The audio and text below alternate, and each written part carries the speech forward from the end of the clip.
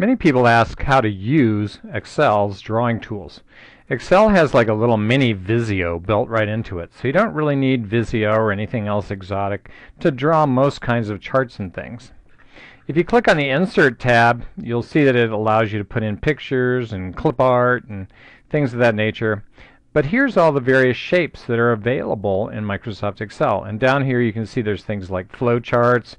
You can put in callouts, you can put in arrows, various basic shapes, and connecting devices here. And here's all the things I've used most recently.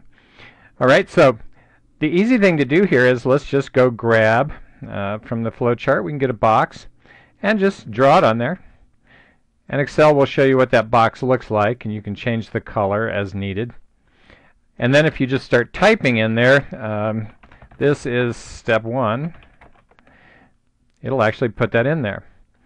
And if you want to format that object a little bit, you might want to just right-click on the border. So there's lots of tools that come up when you just right-click on a border here.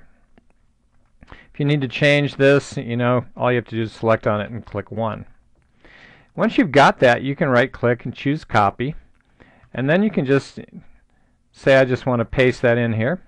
And I could get some more of them in here pretty quick, right? I can just paste, paste, paste. Draw various things in here.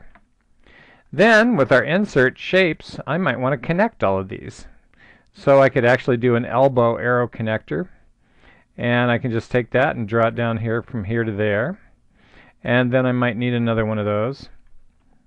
And so I could actually either copy or paste this one, or I could just insert another one. So we have the ability to insert more of those. And maybe I want to take this one, and I want this one to run over here. And it'll connect to all the little tangential places on here. And then when I move it around, then it all stays connected. And so this is a very easy way to start to draw little simple charts and things. Now, one of the things, I use the grid lines to lay everything out, but then once I'm done, we can go over to View and turn off the grid lines on this page, and now we get a nice clean looking page. And if we wanted to, we could put in a decision diamond, and again we could change the colors on that, and just connect all of the dots here. So it's pretty easy to start to draw whatever kind of diagram you want. Now sometimes we have things like charts, and maybe I want to make an annotation on this chart.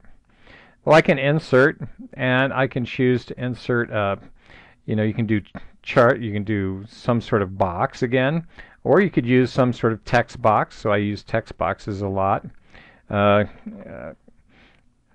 Process is stable. So I might want to put some little special things on a chart. So you can actually just stick things right on charts. You can stick them on worksheets, and really start to make everything that you produce a lot more readable. So again, there's very many kinds of things that you can draw out here: curly lines, square lines, flow charts. If I wanted to, I could take and put a call out on here, and simply attach that to a point and say, process changed here, or something like that. These are the kinds of things that you can do quickly and easily, and then you just redrag things around so that they sit where they're supposed to sit, and so on. So I hope that gives you some ideas about how to start using Microsoft Excel's drawing tools. And again, you'll see they're just sitting up here with all the most recently used shapes.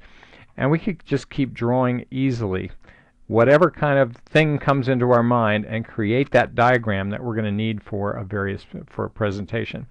And sometimes I find this is actually even easier than trying to do that in a PowerPoint presentation.